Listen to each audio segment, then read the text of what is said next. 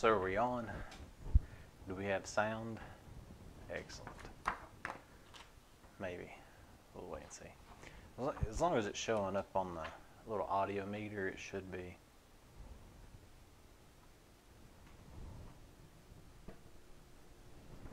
Should be, so we'll see what happens.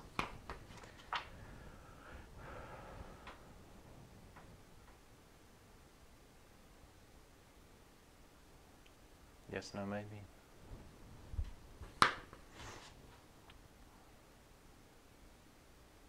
We do have sound. Okay, that's quite a lengthy delay. No, it was cutting in and out. Is it still cutting in and out? No. Oh, it might have been where I unplugged this. Let's see. Okay. All right. Awesome. All righty. Well, it's a few minutes past 7. I can't really see that clock in the living room. Looks like what, 7, 8, something like that. 9 minutes after something. Anyway. All right. So go ahead and turn to 2 Timothy chapter 2, and we're almost to the end of the evangelism training or ambassadorship training, whatever you want to call it. I can't even decide, so on Facebook I post them as evangelism training. On YouTube I have them as ambassadorship. So anyway, 2 Timothy chapter 4.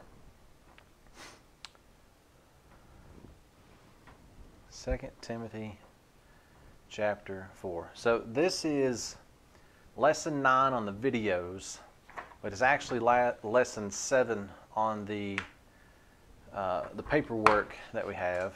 And I've mentioned before, and I'll mention again in case anybody watches this a little bit later on, even not just now, but later on. I will send you the PDF versions of the documents that we've been using, going through. If you just send me an email at Greg Reesor, that's R-E-S-O-R, at CrossWorkMinistries.org, and I'll send those to you as soon as you let me know. So if you have the papers with you, whether printed off or PDF on some form of electronic media, lesson 7 is where we're going to be in the paperwork, but this is video 9, which actually I figured we'd probably end up with 16 videos since it's 8 and we usually take a lot longer, so we'll see what happens. All right. 2 Timothy chapter 4, and I'm going to start reading. And I'm going to read the first 5 verses of 2 Timothy chapter 4, and then we'll get started. 2 Timothy chapter 4, verse 1. I charge thee therefore before God and the Lord Jesus Christ, who shall judge the quick and the dead at his appearing and his kingdom. Preach the word, be instant in season, out of season, reprove, rebuke, exhort with all longsuffering and doctrine. For the time will come when they will not endure sound doctrine, but after their own lusts shall they heap to themselves teachers having itching ears. And they shall turn away their ears from the truth, and shall be turned unto fables. But watch thou in all things, endure afflictions, do the work of an evangelist, make full proof of thy ministry. Dear Heavenly Father, we thank you for the opportunity that we have to study your word. As we come to the closing part of the evangelism training, may we keep in mind the things that we've studied so far, and know that we're ambassadors and evangelists, that we're ambassadors for you, that we're actually representing you while we're here on this earth. And our goal is to be lined up with your goal, and that is that you want all men to be saved and come into the knowledge of the truth. And we know that that first part is something that's very near and dear to your heart, that it's your will that all men be saved, and that we might be able to be some sort of part in producing in our lives your will, that we're either doing one of those two things. But Father, as we prepare ourselves to go out into the world with this message, may we come to a better understanding of exactly how your word works through us to allow us the opportunity to do the work of an evangelist. We thank you for this day. We thank you for your word. And we thank you most of all for your Son, Jesus Christ. It's in his name we pray. Amen. Now, when we come down here to 2 Timothy chapter 4, Paul, of course, is talking to Timothy, who is a young pastor. And you see in verse 2, he's talking about preach the word, be instant in season, out of season, reprove, rebuke, exhort with all long suffering and doctrine. And he gets down to verse 5, and he says, but watch thou in all things, endure afflictions, do the work of an evangelist. Now, when we first started, a few weeks ago, when we first started going through this, one of the things that we were talking about is what are the top 3 reasons of why people don't evangelize. The main one was that we're too frightened to. The second one was don't know what to say. The third one was it's the pastor's job. And so then somebody will quote this verse in 2 Timothy chapter 4 and say, see, Paul is talking to a pastor, and he says, do the work of an evangelist. But when we take a look and we know and understand that our whole deal, go over to real quick to 2 Corinthians chapter 5, our whole deal is not just the fact that we're to be evangelizing, but there's a whole different thing that we have going on that people in times past did not have. When we take a look at 2 Corinthians chapter 5, notice we're going to drop down to verse 18. 2 Corinthians chapter 5, verse 18. He says, and all things are of God, who hath reconciled us to himself by Jesus Christ, and hath given to us the ministry of reconciliation. And we've mentioned this before, and this is one of the reasons why we wanted to make sure that we know and understand what's going on here. If we've been given a ministry, or the ministry of reconciliation, if we've been given that particular ministry as members of the church of the body of Christ, then that's what we're supposed to be doing. And that's what we're doing right here. And we're preparing people not just to evangelize, but to be able to take this ministry of reconciliation out to the world. Notice, to wit, that God was in Christ reconciling the world unto himself, not imputing their trespasses unto them, and hath committed unto us the word of reconciliation. Now then we are ambassadors for Christ, as though God did beseech you by us, we pray you, in Christ's stead, be ye reconciled to God. When we take a look at what we're supposed to be doing, this is the Great Commission for the church of the body of Christ. The Great Commission that everybody always talks about is, go ye into all the world. Back in Matthew, Mark, Luke, and John, when we take a look at that information that was given to the nation of Israel, they had stipulations that they first had to start off in Jerusalem, and then Judea, then to the uttermost parts of the earth. Well, a little bit later on in the first part of Acts, it goes from to Jerusalem, to Judea, then Samaria, then the uttermost parts of the world. Well, they had a pattern in which they had to start off at Jerusalem, and once they got everybody in Jerusalem saved, then they could go to Judah and get everybody in Judah saved, and then unto Samaria and get them, and then go out to the rest of the world. Well, the thing that's going on back there is Jesus Christ tells them, you won't be able to go all throughout Jerusalem before I come back. So then they cannot fulfill that commission that Jesus Christ gave them until he comes back. So then we already know that that's not our commission. Well, then we want to find out, what is our commission? What are we to do as members of the church of the body of Christ? And right here it is in 2 Corinthians chapter 5. We are ambassadors for Christ, as though God did beseech you by us, or for us, or by us. We pray you in Christ's stead, be ye reconciled to God. What we're to do is take the ministry of reconciliation. We need to know what that reconciliation is about, first of all, and then to know the fact that we have a ministry that we're supposed to be a part of, and we're supposed to go to the world and say, you need to be reconciled to God. And the way that you're going to do that is what we're doing here. So that's one reason why I can't make up my mind. Do I want to make this evangelism training, or do I want to make it ambassadorship training? Because they're both basically the same. The only difference is ambassador is your position right now on earth, and what we're to do is go evangelize. Get people to a saving knowledge of Jesus Christ, and then come into the knowledge of the truth. Now, a lot of times, most of us, and I'm I'm guilty of this as well. A lot of times what we do is we try to bring them unto the knowledge of the truth before we even know if they're saved or not. And so when we take a look and we go down through here, as ambassadors, one of the things that we've been asked to do or called upon to do is to engage all lost people with the gospel. Now, as we go through the paperwork here, the information that we have, people are either one of three things to us at any one particular time. People might be scenery, you know. Delilah and I, we've talked about this before. I love to people watch. I love to sit back on a bench or something like that with Dr. Pepper or water or Mountain Dew, some form of that. Some drink of some kind, nothing hard or anything like that. Strawberry lemonade is also good. But I just sit back and watch. I just like to watch people. You know, some of us, we might think of people as obstacles. You know, if somebody's in your way and you got to walk around them, or somebody, you know, in your job, this person's in my way and I can't get promoted because this person. Our cat's been gone for hours and then she shows up as soon as we start.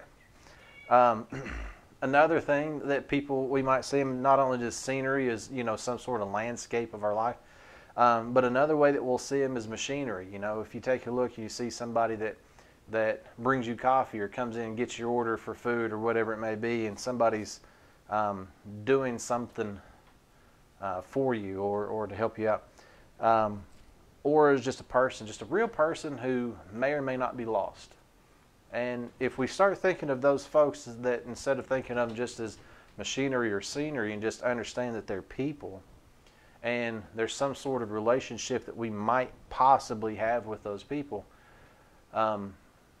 if we start thinking of situations that way, one of the toughest things is to get people who are churched to come to an understanding of God's Word rightly divided, because it goes against everything that they've been told, and then there's in the back of the mind, well, what else have I been told wrong about my entire life? Well, the easiest thing to do is to get people who are unsaved, who are unchurched, get them saved, and then they're going to want you to teach them about the Bible, because you're the one that actually brought it to them. In the work of evangelism, one of the things that we have to do is to get to the point where we can break through those barriers to where it's not just people as scenery or machinery or just somebody that we know, but we're called or thought, or we're asked to engage all people as if they are lost, to do that. And that's what we're supposed to do, is do the work of the ministry. One of the things that I will mention, and a lot of people disagree with this or whatever it may be, but God doesn't orchestrate you walking through your life and meeting somebody and presenting them the gospel. No matter how hard we pray for it, no matter how hard we think that that's what God's doing, God's not orchestrating our life. We don't go to some restaurant and end up having a conversation with somebody about their eternal life because God's directed that in some fashion. It's we take the opportunities that we're given as we move out through life. It's not some divine appointment that God before ordained. I mean, that's so Calvinistic, and a lot of people think that way. I mean, there's even grace folks that I know that think that way, that should know better. But as we go through, the deliberate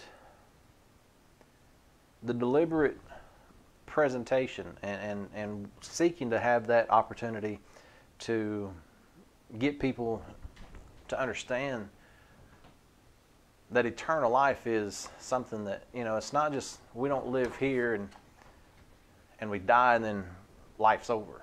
You know, there's something after that. So what we're wanting to do tonight is get an idea of how to farm, right? So we're going to start off with a definition of a farm.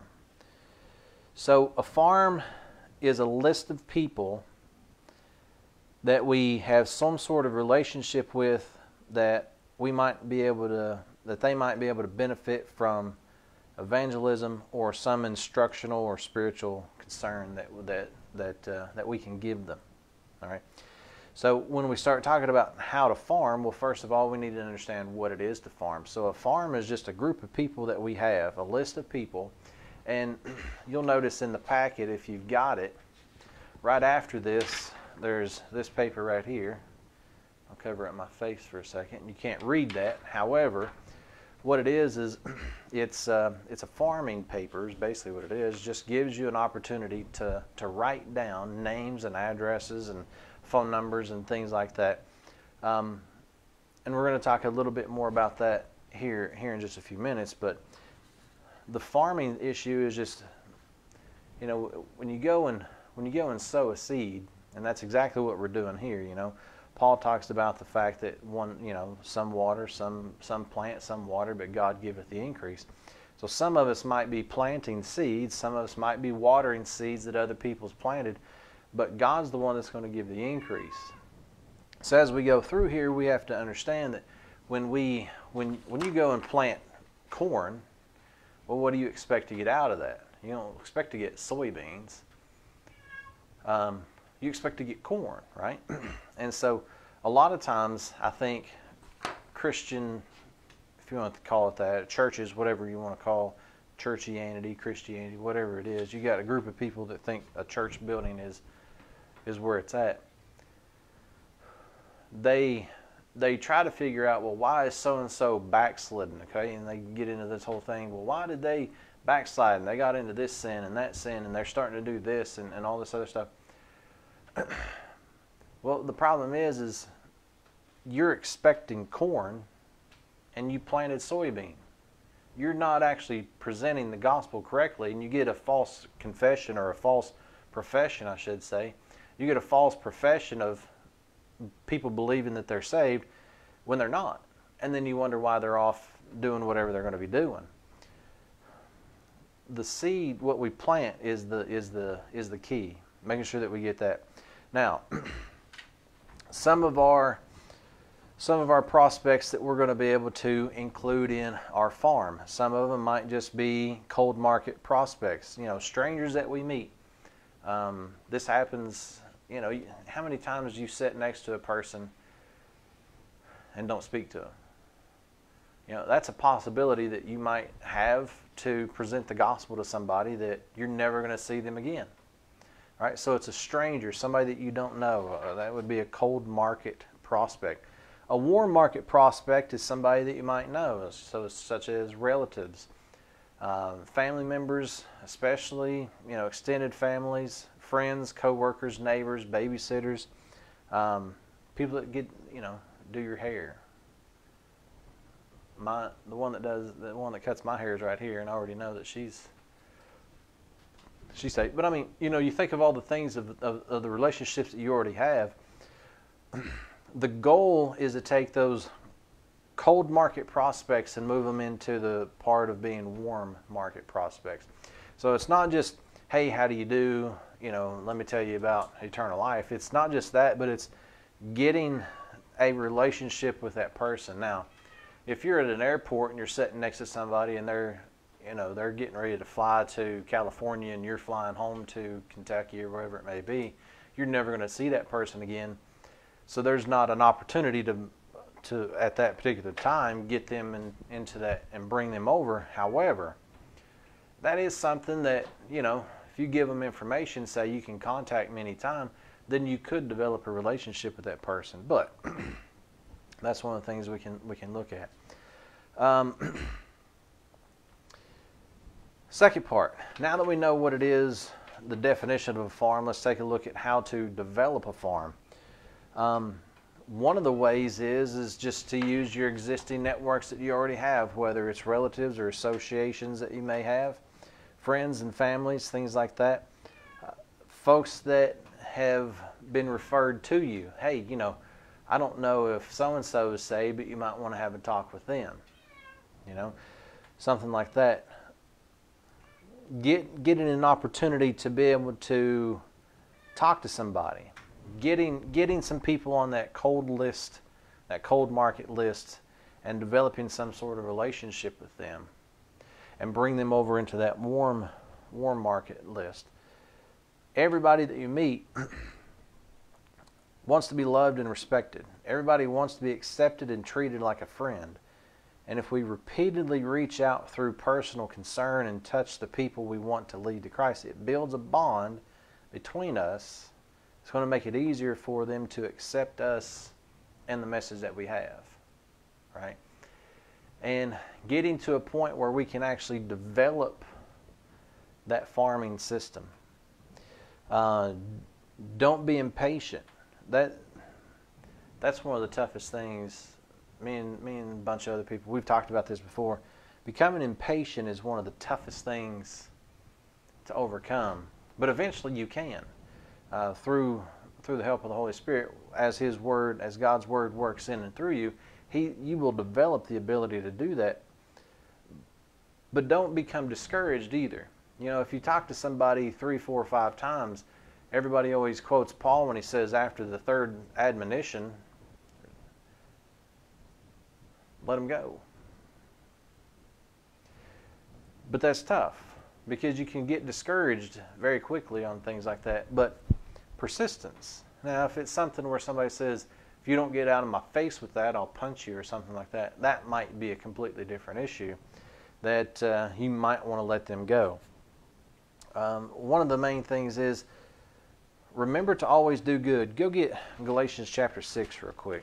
We'll take a look at a couple verses here.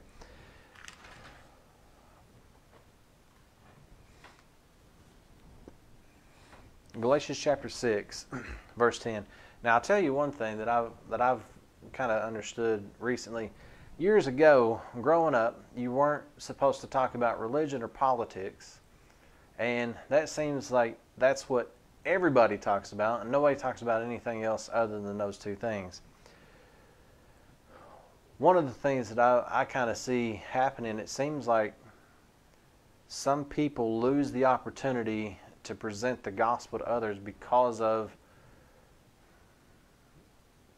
maybe their political slant or even their religious slant. You know, somebody comes along and says, well, I don't want any of that religion stuff, and then you say, well, I'm not all about religion, this is something different, and then you start quoting some of the other things that religion does, then of course they're going to be turned off. But notice, Galatians chapter 6, verse 10. He says, as we have therefore opportunity, let us do good unto all men, especially unto them who are of the household of faith.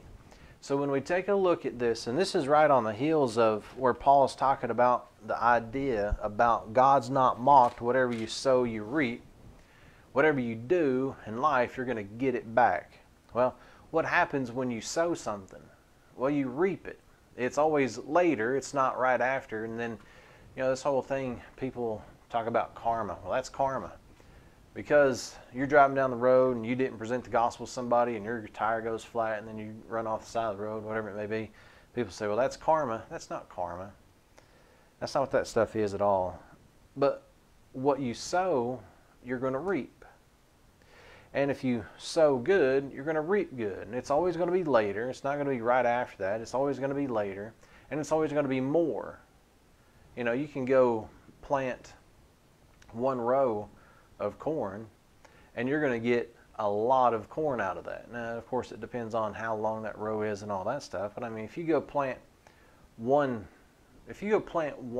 seed, one thing for corn, you're probably going to get 3, 4, 5 ears of corn. Depends on all that. You're probably going to get 3 times more, 4 times more. Depends on what kind of corn it is and all that stuff. But you're always going to get more, and it's always going to be later. You know, there's a sowing time of the season and there's a harvest time of the season. And keeping that in mind as we go through. But here's the issue. He says, as we have therefore opportunity, let us do good unto all men. Not just people that agree with us politically, not just people that agree with us spiritually or socially, whatever it may be, but to all men. But he goes on and says, especially them who are of the household of faith. So if we have opportunity to do good unto people, That's great, but especially if we have the opportunity with people of the household of faith. Go get 1 Thessalonians chapter 5. 1 Thessalonians chapter 5.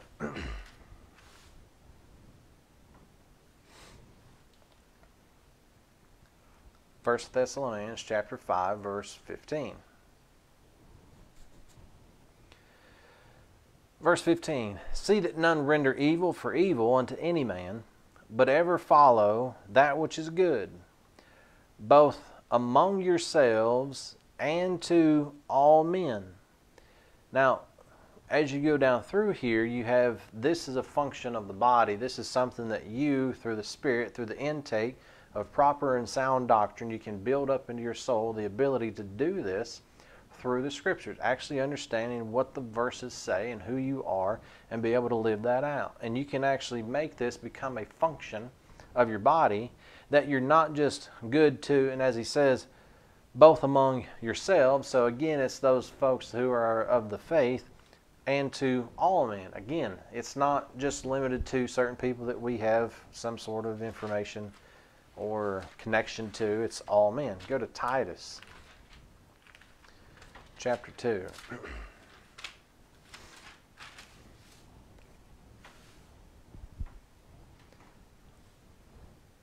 Titus chapter 2. Look in verse 11. Start off in verse 11.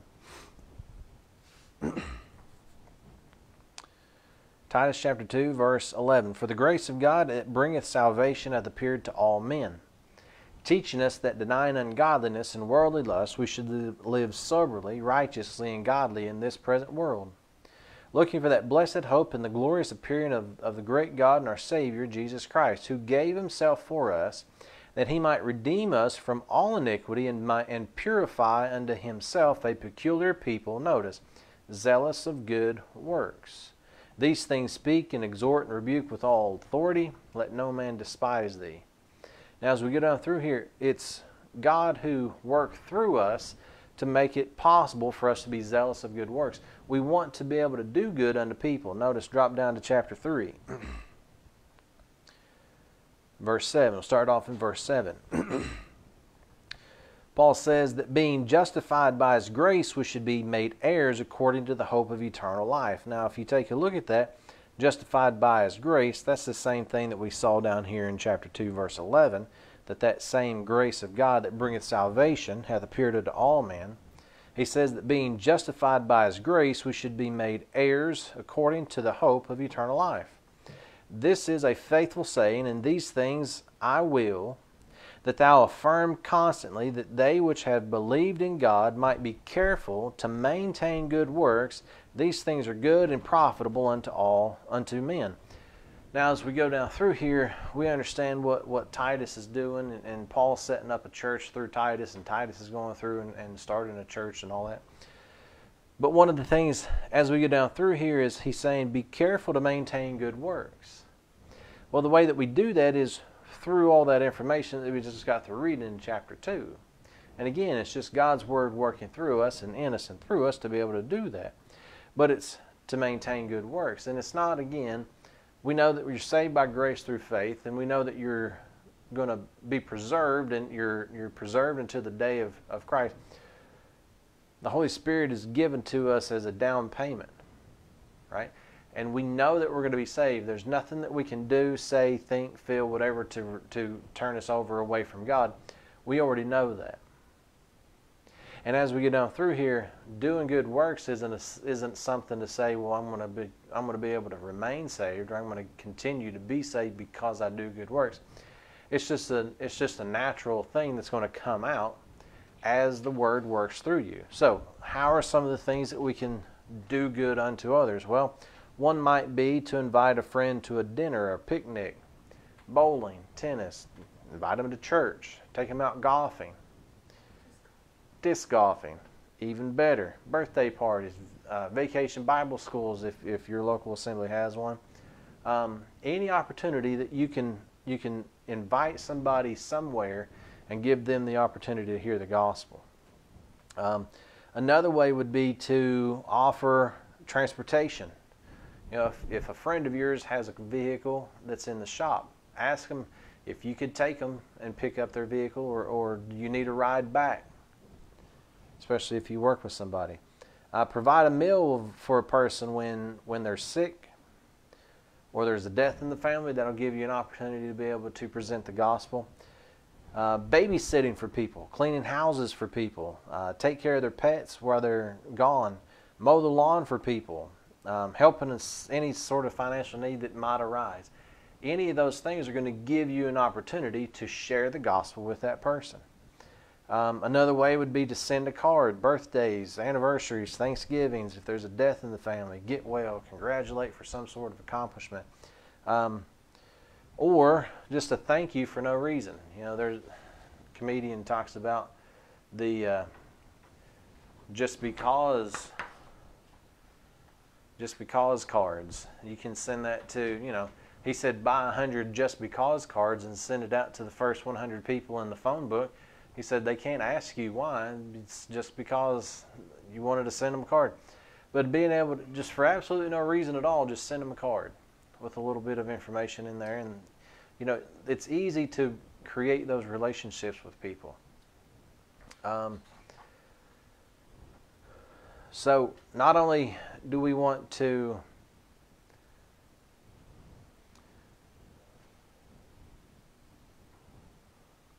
use our existing networks or get an opportunity to get people in that relationship, that close relationship with us, but to be able to reach the reachable people. Since we never have an idea of who is actually reachable, who would actually listen to our presentation of the gospel, we must continually do the work of an evangelist. You know, that's one of the reasons why Paul says to Timothy, do the work of an evangelist. Continue doing that. Develop relationships with those people who are that cold market, if you want to think of it that way, that cold prospect, somebody that you just meet. Figure out a way, find out whether or not they're able to be able to reach out to them, in using every possible venue, avenue, whatever you want, anything that we can do to get that cold market person, that prospect, into a warm market. Being able to distribute tracts, you know, get a set of tracts and take them out to people.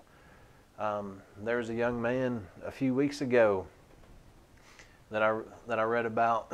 He went to the post office and just set up a little table outside the post office handing out tracts. I mean, that's something anybody and everybody could do. I don't know, you might be able to do that at Walmart. Just go outside Walmart's door, start handing out tracts to people. Got new neighbors, some sort of special meetings, things like that. Any way that you can contact anybody,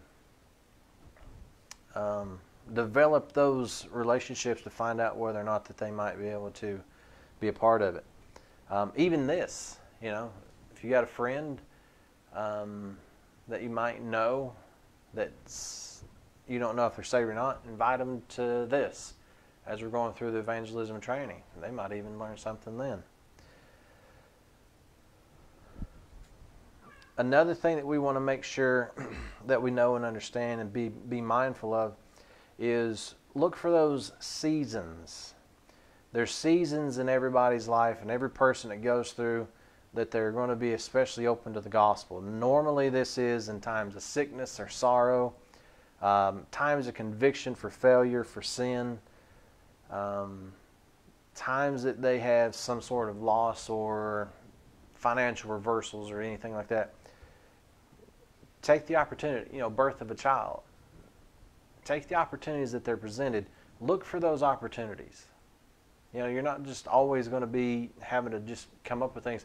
I mean, there's, children born every 5 minutes or something like that, 3 minutes, 2 minutes, something like that. I mean, the number of children, when you take those opportunities, take the time to put those in there.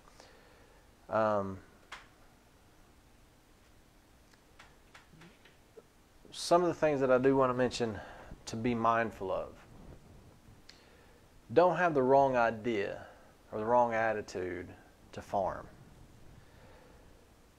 I don't want anybody to feel motivated to do this out of pressure, of guilt, which is why when we originally did this, I was like, we're going to meet one time and I want to give everybody information and you go through it. But I think what happened is there was some guilt that came out of that. Well, I'm not on week 4 like I'm supposed to be, and then we start feeling guilty. I don't want people to be motivated by guilt or shame or anything like that, but I want you to be empowered and motivated by the power of grace. Don't expect, you might meet one person and get them to come into the knowledge of the truth, or get them to come to salvation, and then you go to another person, you get them, you're like, man, I'm pretty good at this. Don't expect abnormal things like that. You're not going to get every person. And just because you you might even go on a streak where the first 20 people just completely reject it, and then you might get discouraged. Don't expect abnormal responses, things like that. Don't ever think that evangelism should focus primarily on strangers more than it does friends and family and things like that. Making sure that we keep our expectations where they should be. Okay? So we've got the definition of a farm. We've got an idea now how to develop the farm. Now it's keep the farm. Now one of the things you always have to deal with in a farm is there's bad things that's going to come along. It might be crows coming in trying to eat your corn.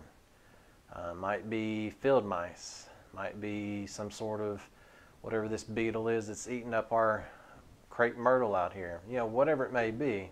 Yeah, a little June bug.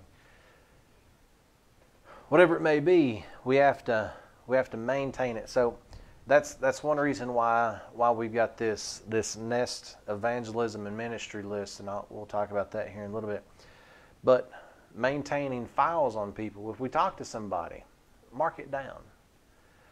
Date and time, who they are, what sort of relationship you have with them. Was it a cold prospect? Was it a warm prospect? Was it a family member? Do we have some sort of common interest? Is it a neighbor? Things like that. Same job, whatever it may be. But keep a file of those things. Start carrying around. I noticed Delilah had a little 3x5 book with the spiral bound on it, little note cards.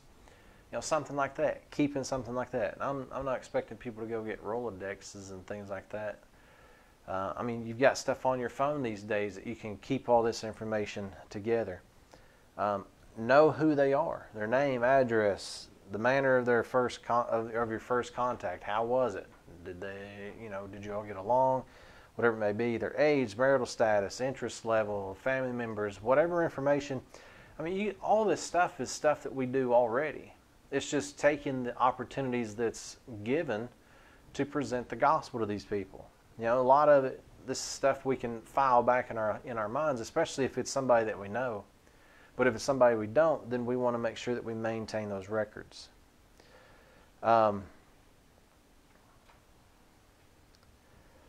there's a little system. You can come up with however you want to do this.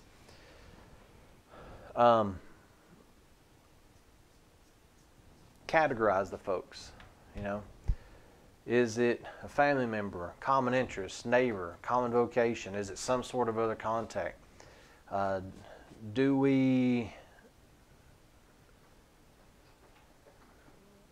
they said they don't want any further contact with you? Make sure you keep track of that, because if you call them up one day and they've already cussed you upside one side and down the other, you probably don't want to, give them some space and things like that. You've planted the seed, and that's the issue, right? Somebody else might come along and water, but they may just completely, personalities may clash, and they don't want to have anything to do with it. if there's a person who's willing to receive calls regularly, but they're not always open to the presentation of the gospel, a person that does receive the word gladly and that they don't mind being contacted all the time, and when they actually come to a saving knowledge, being able to continue that relationship with them. Think and as you go out and you do this, you're going to find out a lot more ways that you can go about doing that. Keeping a monthly activity log of who you've contacted. Did you present the gospel to that person, or did you not? If you presented it, what was their response? Keeping track of that. Are they saved? Are they not saved? And you can, like I said, we can find out pretty quick within the first 5 minutes of a conversation with somebody whether or not they're saved or not. Are they churched? Do they go to church or not? This file that you create with all the names and address, all that stuff, that's your farm. And as you plant or as you water, God gives the increase, and what's going to happen as time goes on, you're going to see fruit that's harvested. And the next part would be the edification, right? So, go real quick. 1 Timothy chapter 2. 1 Timothy chapter 2.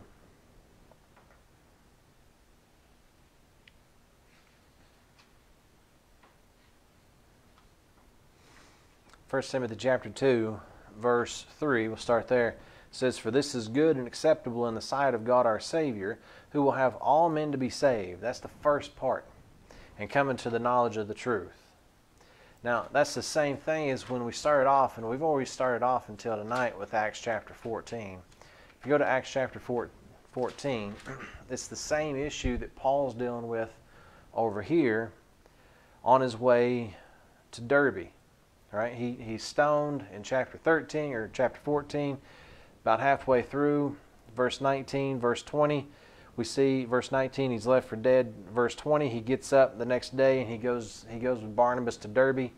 And verse 21, Acts chapter 14, verse 21, "And when they had preached the gospel to that city and had taught many, they returned again to Lystra and to Iconium and Antioch, confirming the souls of the disciples and exhorting them to continue in the faith, and that we through much tribulation enter into the kingdom of God." As we go through this, when we evangelize the people, get them to a saving knowledge of Jesus Christ, the next thing is edification. Now, if you do not feel comfortable with the edification part, find out somebody that it is. Get them into something like this, or get them into a local church if you have one. And if that doesn't work, most everybody has the ability to do a 3-way call on their phone.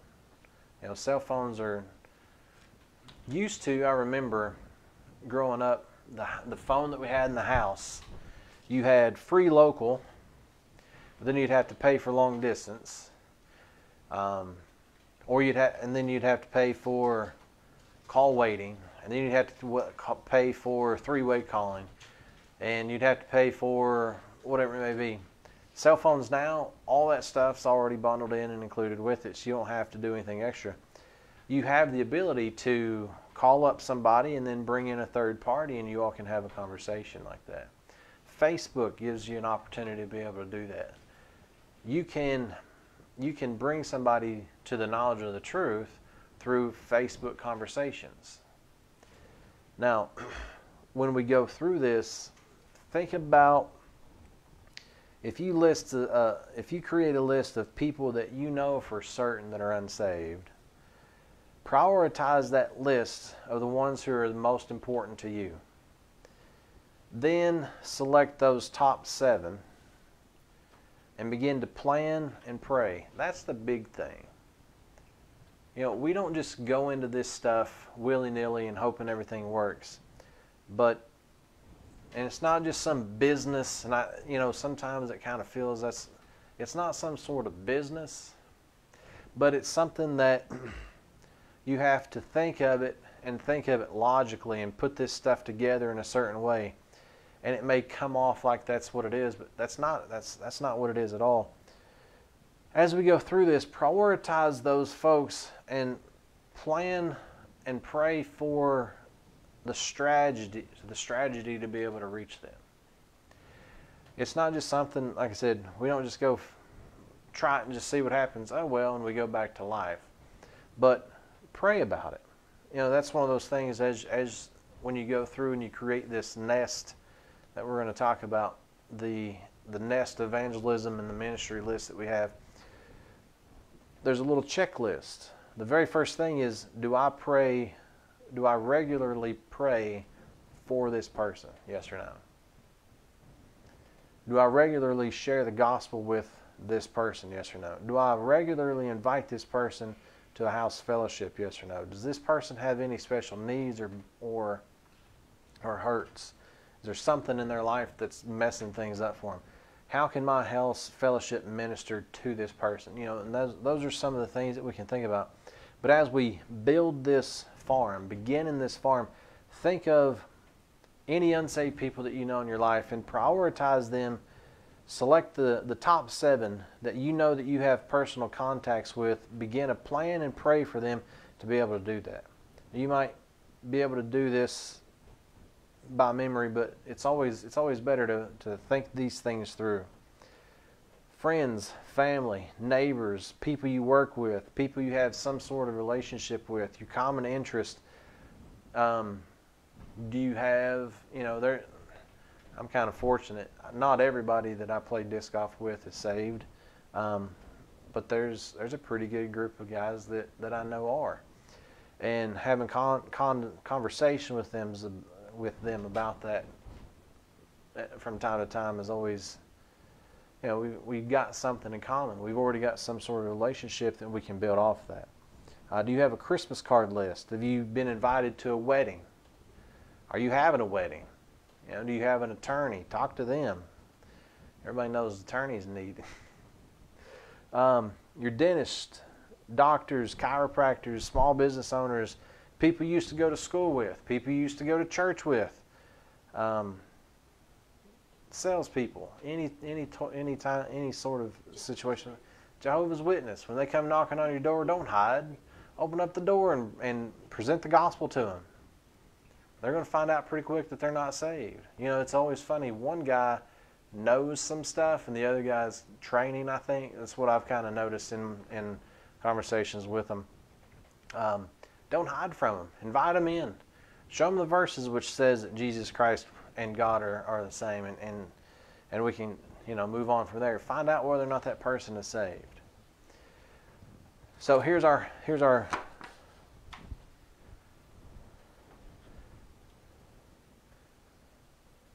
do this.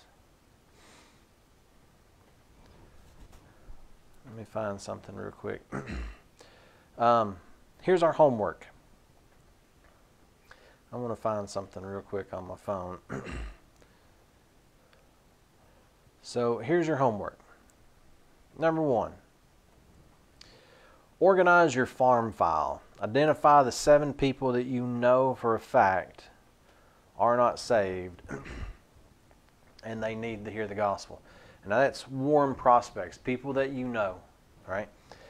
The second thing is to set up appointments to meet with those people that you've listed in your homework number 1 assignment. Now, if you don't remember, homework number 1, that was the 4th part of the assignment of number 1, was make a list of unsaved people with whom you have a relationship with. So that's something that we've already done. So all we're doing is we're taking that list and moving forward. These appointments are for the purpose of sharing the gospel and using the method that we've already learned. And if you're not sure what we've learned, go back and watch the videos and go through that again. You know, asking people the crunch questions, getting it ingrained in your mind to be able to think about, how am I going to be able to speak to this person? All right. Homework number 3, and I probably shouldn't do this, but I don't really care. I'm going to anyway. It's out there if anybody wants it anyway. So here we go. If you would like me to have a conversation with anybody, here's the number you can contact me on. It's 502-249-8034. That's 502-249-8034. If you have somebody that you want to have a conversation with, that you want me to be able to have a conversation with, that's the phone number that you can reach us at, is 502-249-8034. If we do not answer, that's our CrossWork Ministries phone number. If no one answers, please leave a message. Whether it's with their name and their phone number, however we can get in contact with them, let us know. Okay? So 502-249-8034. That's our CrossWork Ministries phone number here in Frankfort. But if you have any contact or anybody that you need to have contact with, if you would like us to speak with them.